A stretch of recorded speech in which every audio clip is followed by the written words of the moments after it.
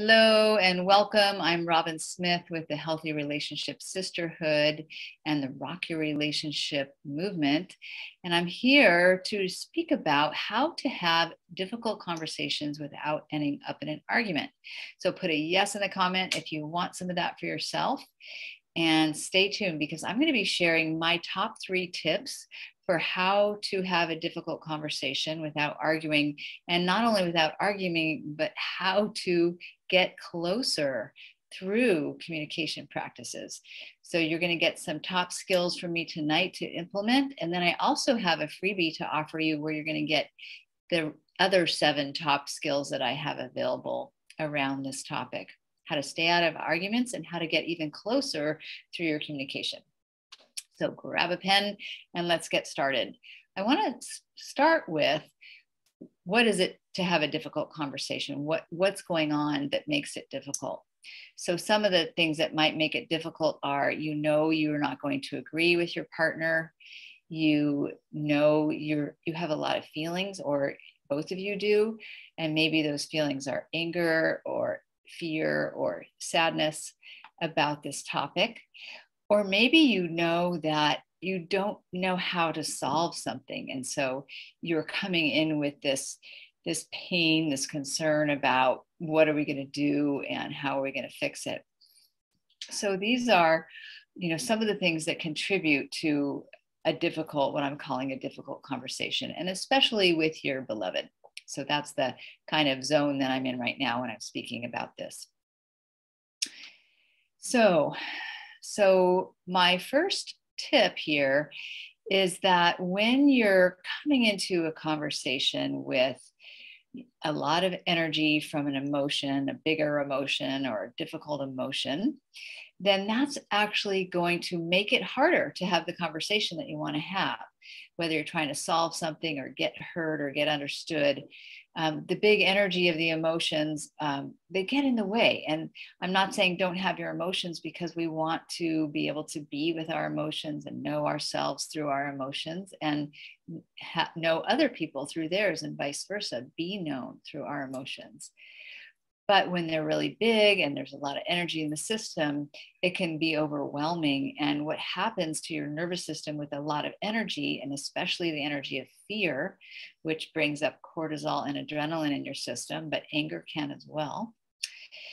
Those hormones, cortisol and adrenaline, can make it difficult to think clearly, and therefore to communicate clearly and to problem solve. So when you've got a lot of adrenaline and cortisol in your system, if you're really anxious about the conversation, or you're in a hurry with it, or you're upset with somebody, it's going to make it harder to actually solve the issue that you're trying to solve. So what do you do? What you do, my top skill for this, is to work with your nervous system. So you want to have a bunch of tools online to be able to work with your nervous system to calm your system down. And so a lot of people call this grounding techniques, and calming and centering techniques. So there's a lot of techniques you can do with your breath, and there's a lot you can do with your body. For me, I tend to like the ones that have to do with your body, because when you involve your body, you might find that it just works more quickly.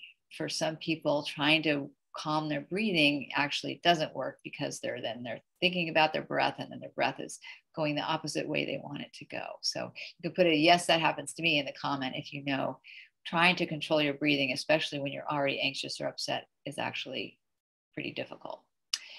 So I'm going to give you one grounding technique that you can try. And I'm actually doing it right now. I've got my feet on the floor, and I've just put my attention down into my feet. So I'm feeling my feet. And because I did that, you saw that I just took a big breath. So it's like you're grounding your energy, because you're going down to the ground with your attention. So they say energy follows attention. So you put your attention in your feet. You can also put your attention in your legs. These are our biggest and heaviest bones and muscles. So you've got your attention in your feet and in your legs. You might feel, if you're sitting, that your legs are on the chair. Your feet are on the floor. And again, I notice my energy just comes down to my legs, and I take a deeper breath and I feel more calm.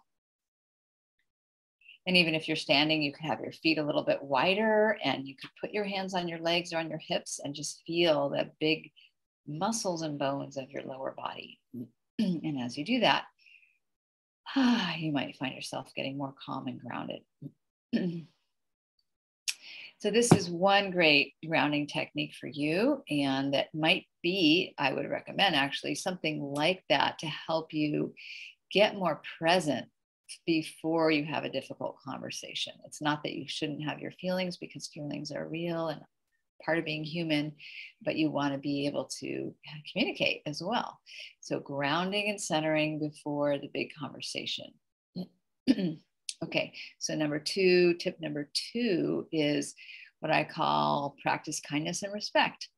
So especially towards your beloved, hopefully you already do respect them, or that would be a red flag if you don't feel like you can respect the person that you're calling your partner or your lover. So we want to be in relationships where we respect each other, and then you want to kind of remember that respect, especially if someone has crossed a boundary, upset you in some way, not listen to you, or whatever happened. You want to kind of back up and remember your big vision of like why you're with them, what you like about them, and treat them with that sense of respect and also kindness, like you would treat a teacher you revere or a great being. Remember that this person is also a great being and worthy of respect. If you are trying to solve something together and you do want to work things out, you want to come in with that, so that you're opening yourself up to resolution and to connection, right? Because if you're starting with disrespect, you're probably just going to create more distance between you. So I'm suggesting that you're in this conversation because you want to solve something and you want to reconnect or figure something out together. So kindness and respect, I think, are really key in difficult conversations to support your communication. So it's like a foundational piece for healthy communication to occur. Okay, so let's look at number three. Number three is to avoid blame and criticism. So it's sort of the flip side of kindness and respect. When you're not kind and respectful, you are likely to blame and criticize. So let's look at what blame and criticism might sound like. Blaming is often the you statement and pointing to what someone did, their behavior or action. So you left the toilet seat up, you didn't pick up the kids, you showed up late, you forgot my birthday, whatever it was. Those are blaming statements. You're pointing the finger and talking about what someone did wrong. And then a critical statement is more about someone's character. You're mean, you're uncaring, you're thoughtless, you're inconsiderate, you're stupid. So those are critical statements, pointing to the you statement, usually what you don't like about someone's actual nature or character. And it's a judgmental statement too, because it's all arguable when you're talking about how someone is. That's just your opinion. So blame and criticism, the problem with those is that, again, they're going to create more distance, because what do you do when you get blamed or criticized? You probably put up a wall. You get defensive. You're trying to protect yourself. You're trying, no one wants to be seen as a bad person or to have done something wrong. So it's our natural instinct to want to protect and defend ourselves. But when we get defensive, where, like I was saying, it's like you have a wall up, you're harder to reach, you're not as available emotionally, and you're creating distance. So that's the problem with blame and criticism. And it usually doesn't solve the issue either. It just makes somebody feel bad. So when you can avoid blame and criticism and move towards kindness and respect, you're more likely to be able to sort out the issue, to be heard and understood like everybody wants to be able to hear and understand the other person, and to come closer together from this conversation instead of further apart. So that's my vision for you and for any difficult conversation, is that it can actually be a doorway to greater connection, believe it or not. Because if you show up with all these practices and the the other seven more that I have for you, which I'll tell you about how to get those in a moment, then you're going to be coming from a place that allows you to be seen and heard and understood, and therefore more able to be connected with.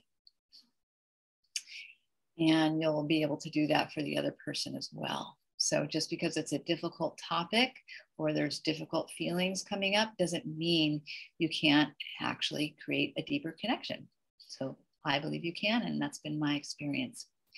So if you would like to get my other 7 tips and skills for how to have a difficult conversation, not only without arguing, but to get closer, then I've created a cool freebie for you. And it's called the Ultimate Communication Checklist, Top 10 Skills to Have Difficult Conversations Without Arguing.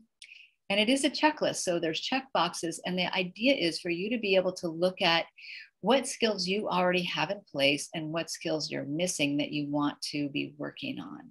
So you can check it off and see where you're at.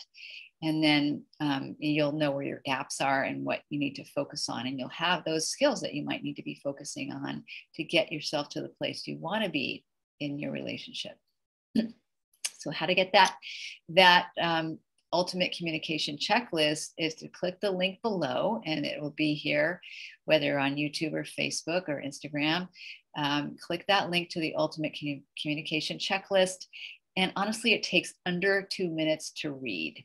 So easy peasy, just a 2-pager, big writing, and you can go through it quickly. And then you're going to also have a suggestion for how to continue your learning. And I'll just tell you now, I've got a free communication training coming up so you can have more hand holding and take it all to the next level. But get the checklist and you'll learn about my top 10 skills for staying out of arguments, as well as next level training that's totally free. So thank you so much for being here and for learning alongside of me. And please put any questions or comments you have in the comment section below. Feel free to reach out if you want more support and hand-holding to take your relationship to the next level. I'm available for that. And I'm so happy to be able to support you. Have a lovely day or evening whenever you're watching, and I look forward to seeing you soon. Bye-bye.